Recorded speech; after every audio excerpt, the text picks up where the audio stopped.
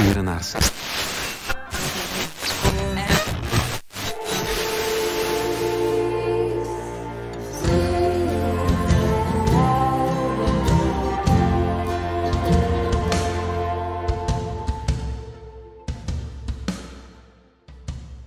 Silent Night on KD&D, and that was Dadheim's Steamroller off the record Christmas Bangers and Mash, which is just a great live album, one of my favorites, really. Interesting story about the recording of that track, which happened during a battle of the bands outside of Waterdeep.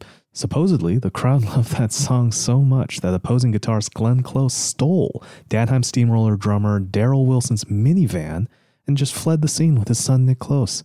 Which means we'll never know what they were going to play. But in the end, we got an all-time classic and a very unique vocal performance from lead vocalist Ron Stampler. If you ask me, I'd say it was well worth it. KD&D, the weather coming at you at the top of the hour, but first, I have one more for you before I sign off. This is All Right by Maxton Waller.